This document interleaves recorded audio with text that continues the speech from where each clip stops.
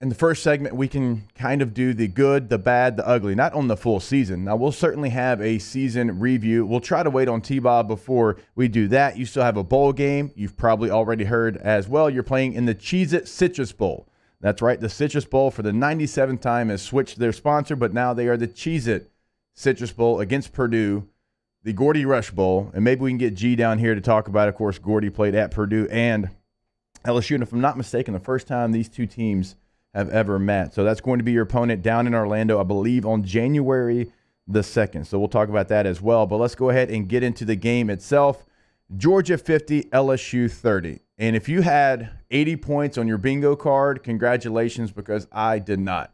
I thought, and I said it all week, hand raised, I was definitely wrong. I thought Georgia would try to slow this thing down. I thought the score would be more something like 28-10, maybe 24-10. I thought they'd try to take away LSU's dynamic offense because at times it can be dynamic. Now, certainly it's not been for the full season, but when they're going, they can score points, and you saw that in this matchup. A team in Georgia that only gives up 11 points per game gave up 30 points, and it could have been more. There was points left on the table. But if we're going to go good, bad, and the ugly, let's start with the good.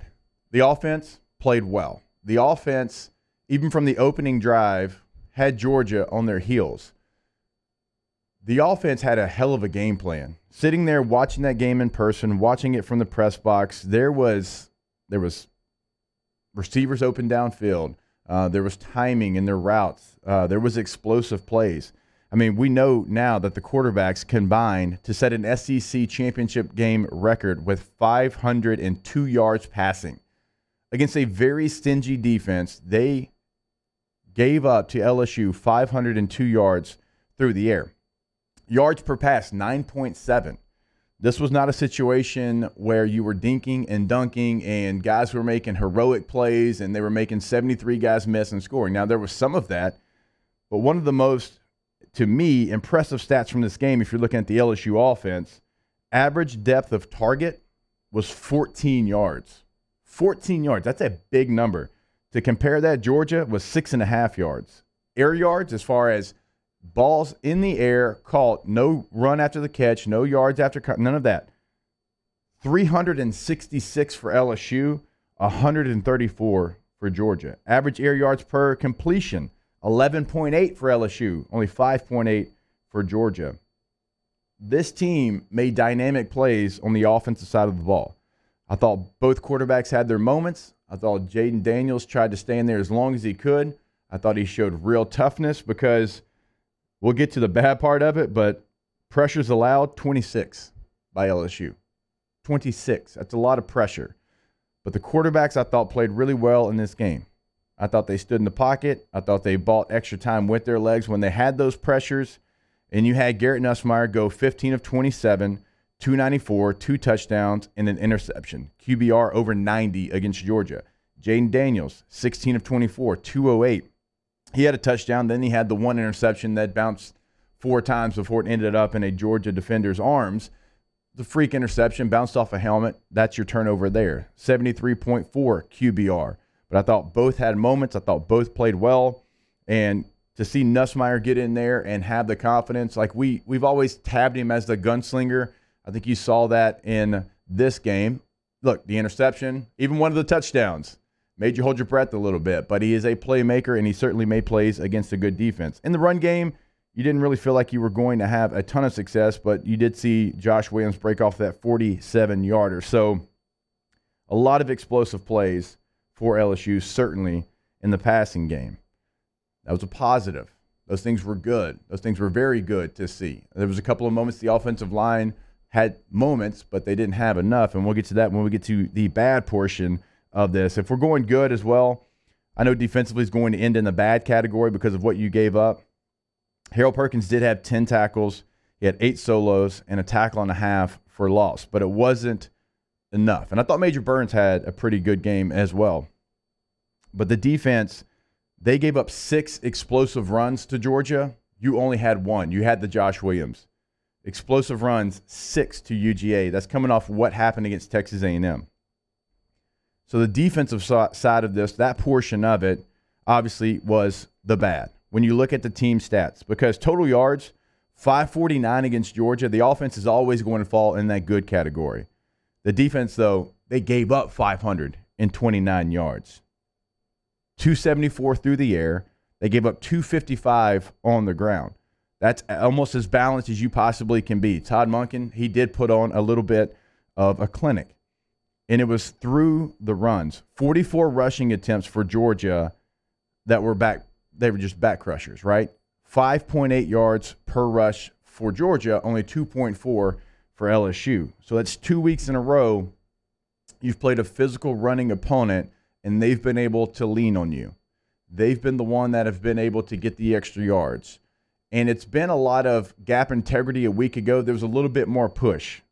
Like, we'll see the numbers before contact. That usually comes on Monday afternoon. You get the exact number of yards per contact, because last week we told you averaged 1.7 yards before contact. A&M actually had 1.5 yards before contact. So it wasn't a push issue last week. It was more gap integrity, and you couldn't get A-Chain on the ground. This week you gave up too much on the ground, and that certainly was part of the bad. And again, like, we'll get down into this. We're going to break down the Brian Kelly sound to go along with some of these plays and moments that we're talking about. We're giving you the good, the bad, the ugly here in segment number 1. Also the bad, I mentioned it a second ago, total pressures allowed. You gave up 26 pressures. Georgia only gave up 9. You gave up 4 sacks. You did not get Stetson Bennett on the ground. You had 0 sacks, right? So that adds to your guys getting pressured, your guys having to get off the spot. Now, they did, and they made a lot of plays getting off their mark and finding a receiver down the field, and they had a lot of success doing that. But your guy was on the ground also 4 times. Not totally surprising.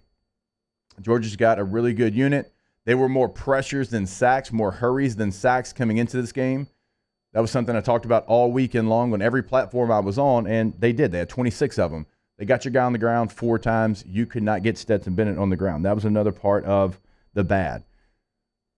The ugly, you probably already guessed it, yet again, the LSU special teams.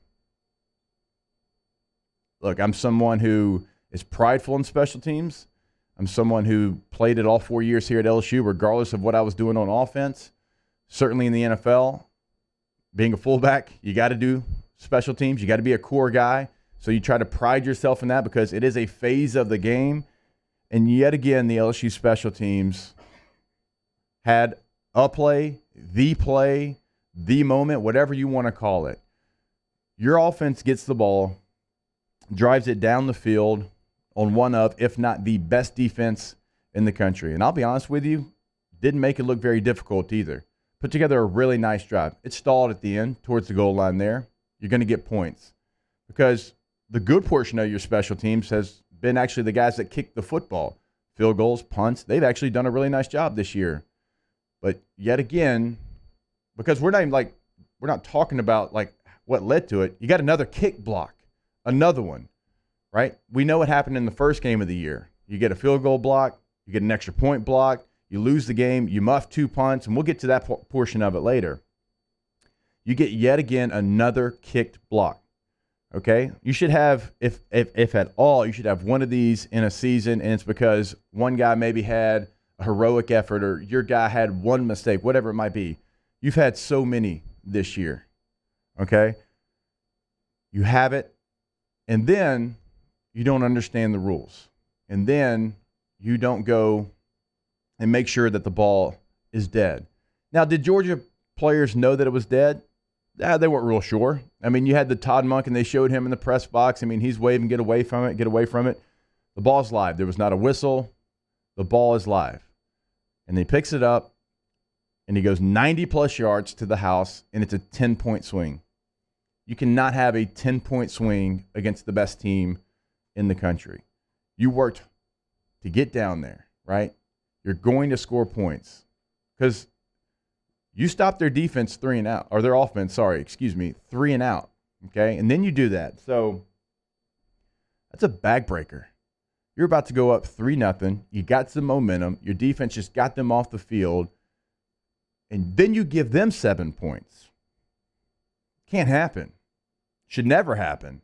But certainly, time and time again, you're having kicks that are blocked. It has to be an issue that shows up once a year, if any, but certainly not this many times. And it's not only that. It's when you look at the return game, and I'll credit my guy Hanny because we were talking about this on the way home. I got a great Hanny story, by the way, about the airport. We'll get to that. We're having a conversation, and Haney made a great point. He said, give me the dynamic play in special teams this year. And this is a group of us. I mean, Scone's sitting right there. I'm sitting right there. Multiple people that cover the sport sitting right there. I didn't have one for you. I mean, Ramos making the field goal against Florida, that was a pretty big one. Put the game away. Probably be my leading candidate. But how many ones that didn't go your way popped to mind? How many muff kicks did you have? And it became a point where you had so many that then it became just a non-factor in what you do.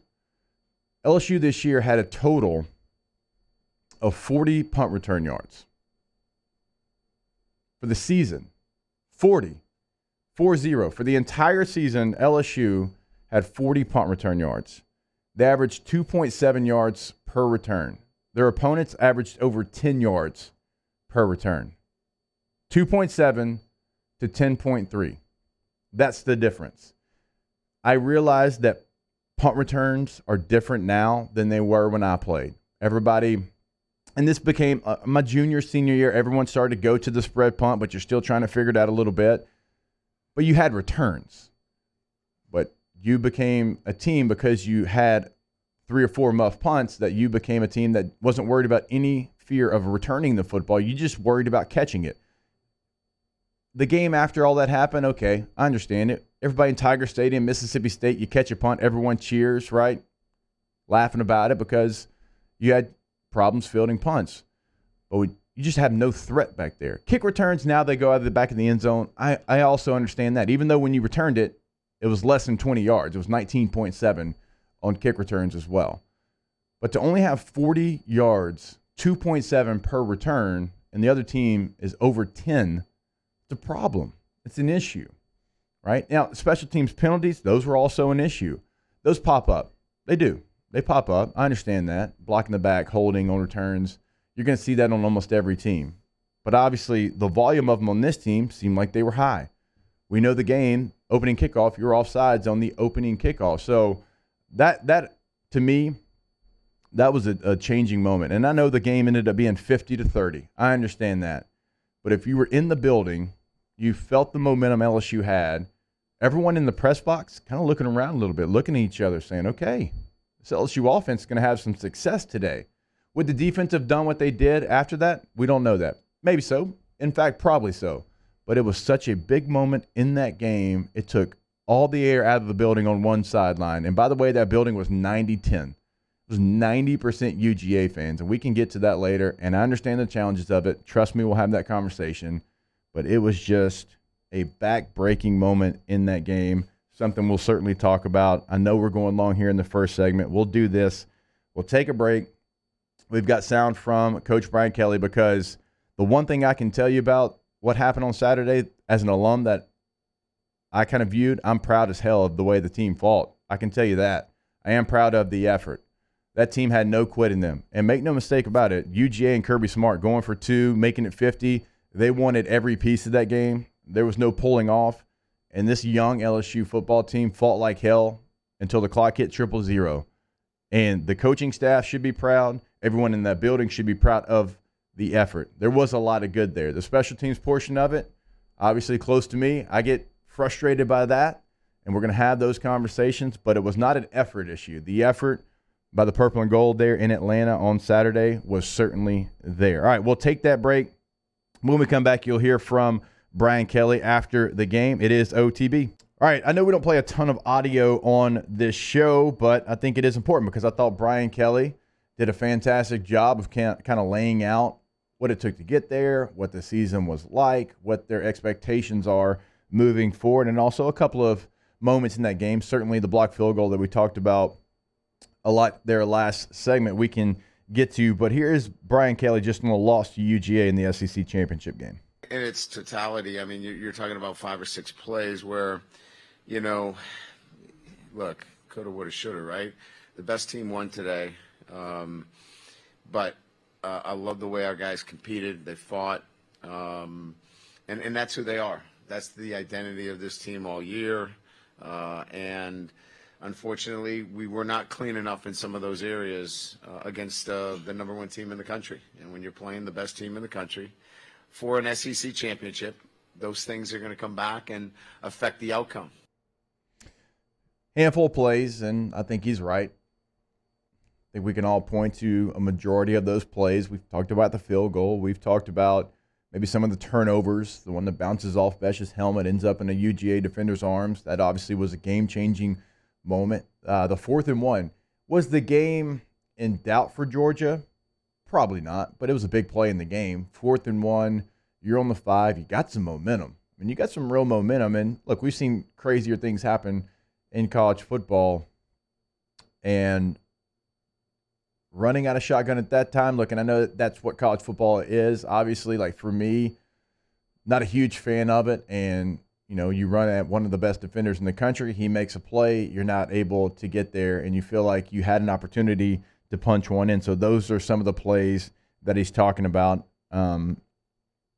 50-30, again, not the score that I had on the bingo card. That's the way that it played out. But, again, I do want to point out because, yeah, sometimes when you lose, obviously, like we're going to talk about why you lost the game. And the next answer, that's what we're going to hear, one of the plays of the game. But the fight was there. That was encouraging to see LSU's fight, and they fought until the very, very end of that game. And it's not as far off as I even thought going into that building. But obviously on the blocked field goal play, that's certainly one that we want to play some sound from the LSU head coach. Obviously, we did a poor job coaching. You know, it's our responsibility to have our guys alert in that situation. They were not alert, and that falls on coaching, and that falls on my shoulders, and I take full responsibility for that. It was a play. There was confusion. There was, from both sides. I mean, there was players not really knowing what to do outside of one Georgia player that kind of knew what was going on. He stood over the ball and is looking at the referee and seeing what the referee was going to say or do, maybe what one of his teammates was going to say or what they were going to do. And once the referee sat there, and when you don't have the referee going over the top of the ball or blowing his whistle, you know it's a live football. So he picks it up and he goes 90-plus yards. It was great awareness by their team. I mean, some of their coaches didn't know that was a live ball. Again, they showed Todd Monken later, and he's saying, get away, get away, get away, when no, it is in fact a live football. And those are some of the situations, like they didn't know. I mean, you got 33 dapping up one of his players right there, and eventually they figure it out. But that is a, sense of awareness. It's a play that might not happen again in any one of those players' careers. It might not happen again, but it's those little things. And LSU has been so good and still been very good on the little things for a majority of the season. Brian Kelly always talks about the traits that got them there. This is not a deep football team. It's got some talent. It's not a talentless football team. They have talent. The depth is not there. Georgia has depth, right? They've built that depth over time, over a 7-year period. We've talked about their depth. Not one player out of the transfer portal. The only team in the entire Power Five not to go digging in the portal and having to find players to patchwork a team together. A little duct tape, a little super glue, and you got a team. And that's okay. It's okay to do that. LSU had to do that this year. And they did a really nice job. They hit on almost every single thing they did in the portal. It's the reason they were in that game on Saturday. You go get some defensive backs from the SEC in Arkansas, the Big 12 and Oklahoma State. Like, we know the list of portal players you brought in. Georgia doesn't have to do that. They didn't have to go hunting in the portal because of that depth. And some of that depth started to show up a little bit in this game. When Georgia has a player go down, they put another one in. When they have a running back that has a mistake, comes over, coach lets him know about that mistake, they send another guy. It's pretty much the same player right there in. And time again, you saw that. Receiver drops the ball. Oh, great, come sit down by me. Let's go put another guy in there. It's probably about the same talent as you are. A guy gets beat on a deep ball. Hey, you're coming to sit by me, right? We're going to coach you up. In fact, the run that Josh Williams had, the 47-yard run, Kirby pulled his linebackers off the field, put 2 new linebackers in there, and was coaching both of them for about 3 plays after that. Puts them back in the game. They have that ability. They have depth. They have players that are basically on the same level, and I think that showed on Saturday, but LSU is not that far away. I truly don't believe they're that far away from being a team that can compete in that game. If you played it 10 times, they're competing all 10 times. And here is Brian Kelly on what the goal is in the future for LSU football. It's 24/7. It's not just on the field. It's how we do things away from the building. It's every day in the classroom, in the community, all the little things that are going to allow us to be more aware and to be better communicators and have an attention to detail in all those areas. We got to continue to develop our football team, but this foundation is really strong, and we'll be able to continue to build on it. But I don't believe that the gap is something that we can't continue to close and get back here again next year. That'll be our goal, to get back here and to win it. And I completely agree with him. The gap's not big. Before the season, the gap was the Hoover Dam, and now it's a thin margin. It's not that big. You have done a really nice job of putting this roster together to compete for this year, to create momentum, to compete at a higher level next year. I truly believe that. And that's why I want to have Billy Embody on in about an hour from now. What's the word on LSU in recruiting? How's LSU being talked about in recruiting? Right? Is LSU cool again? Because LSU at times has been the coolest program that we've ever seen, right? Everybody wanted to go play for LSU. What's the word in the recruiting streets right now about LSU? What can you do in the transfer portal? Year one of the portal, you did damn good. You patchworked a team together that was competitive almost every time they went out there. And the last time we saw them before you got here, we know what it was. It was 38, 39 scholarship players. We're all tired of hearing about it. You had a receiver, quarterback, we know, but that's what it was. And then you played in the SEC championship game. It is not that far for LSU to be back to a team that we know LSU. And I'm not talking about a one-off LSU team. I'm not talking about where you struggle for years, you have a good year in 18, you have maybe the best year we've ever seen in 19, then it falls off again.